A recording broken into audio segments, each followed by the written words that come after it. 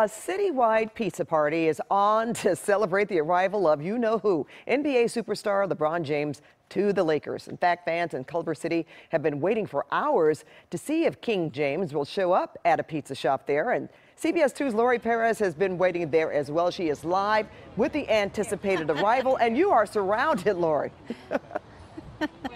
I am surrounded. It's been like this all day.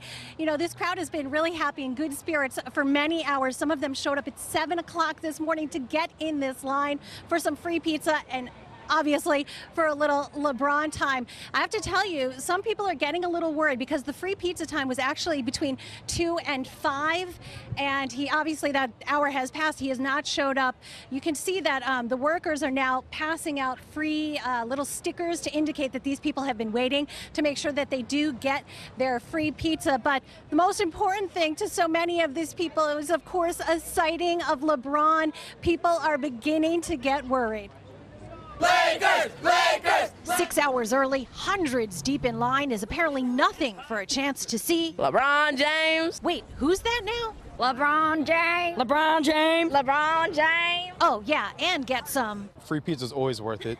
Like, let's be real. Agreed. Thousands around Los Angeles queued up Tuesday for some pie on the house, a pizza party to welcome LeBron James, an original investor in the Blaze chain, as he comes west to build a pizza empire. He has his own special. It has 17 different items.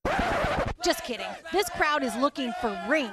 So we brought the whole block, and we are very excited because LeBron is going to bring us a championship. From longtime fans. Been with him since Cleveland, Miami, back to Cleveland, now in LA. To those with less of a history. Since he's gone to LA, guess I'm a Laker fan now. These guys drove up from San Diego. LA traffic is wild, but it's all worth it for LeBron James. LeBron, yes, he's had a house here. Now that he's full-time, Angelinos have some newcomer advice. I got a good tips for LeBron. LeBron, when you get in traffic, bro, just kick back, put on some glasses, put on some headphones, because it gets very hard. Of course, any of them would give him a ride to the Staples Center as their appetite for championships and slices is growing. How did you feel when you heard that he was coming to Los Angeles? Almost cried, like literally almost cried. The first sighting of LeBron out in the city, it's like, that's pretty cool. It's like seeing a legendary Pokemon. He inspires me to play basketball.